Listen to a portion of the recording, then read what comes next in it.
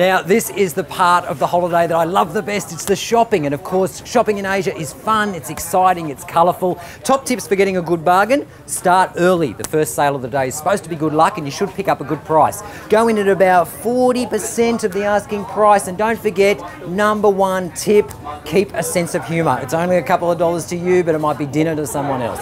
So how much is this? $1.30. $1.30? You're killing me. Prepare to be dazzled by the sheer array of souvenirs, t-shirts, jewellery, arts and crafts on sale, and the haggling prowess of the locals. The night markets in Siem Reap are lots of fun. So what have we got here? What's this? Tamai. What's this? Cobra whiskey. Cobra whiskey? Yeah. And what happens? What, you drink it? Yes. Okay, and I do happen to know that you're supposed to drink it to give yourself extra good powers at night time. So I don't know what'll happen if you drink this. But be careful with what you can and can't bring back into Australia. While Southeast Asian economic powerhouses Thailand, Malaysia and Hong Kong are better destinations for label shopping, air-conditioned shopping malls are springing up in major centres across Cambodia. And it seems like everyone is getting in on the air-conditioned action. So we've been out for a big day of shopping, and here we are with Judith. Judith, tell me, what do you think about the shopping in Cambodia? Oh, the shopping is great. The markets are so colourful, lots of people, lots of locals. There's so much to buy: t-shirts and bags and shoes, artworks. And what have everything. you bought today? What's this? Show me. Well, I like to buy paintings by local artists, and this was done by a disabled artist, and he supports his family by selling his paintings. And I thought it was just special, a local theme, something to remind me about Cambodia when I go home. Handmade crafts are a good buy here, including silk, which is manufactured locally using traditional methods passed down from generation to generation. Now, if you want to learn more about where your silk pashmina came from, you can visit a number of silkworm farms outside major centres and see the little guys responsible in action. The colours are absolutely amazing, and you know you're taking home an authentic Cambodian product. Now, most people like to keep in touch with home by email these days, but if you do want to use the snail mail and you want to send something a little bit special, how about one of these love postcards, which are handmade by Cambodian kids? You can buy them at most city hotels, and money raised goes to keep the kids in school. Can I send those to Australia? Yeah, that's fine. Thank you.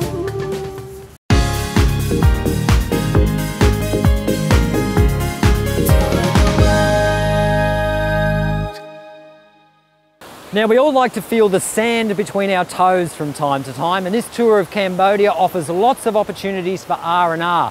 From the beachside chic of Sihanoukville to the massages and facials at a fraction of the price you're going to pay at home, make sure you leave enough time to let this amazing country wash over you.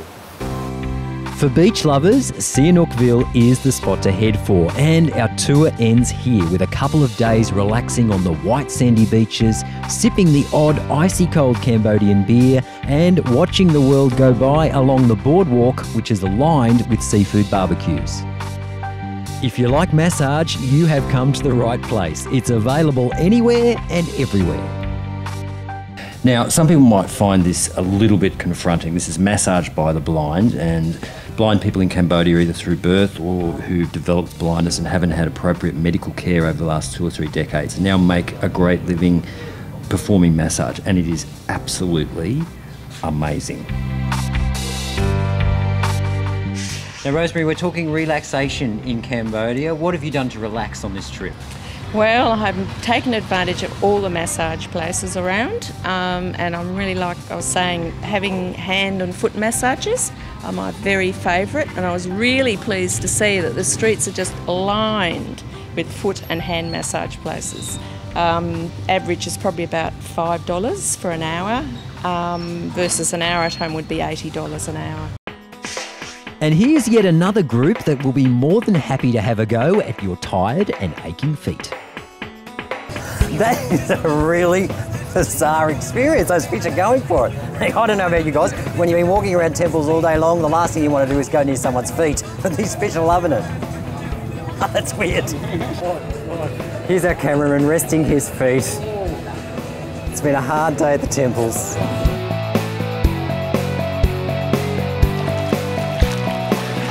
So good.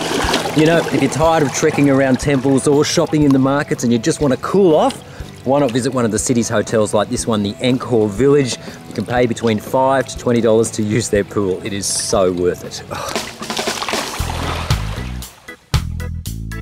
You know, if you want something just a little more traditional, you might want to come down here to the banks of the Western Barai outside Siem Reap, and you can cool off from this scorching summer sun with the locals.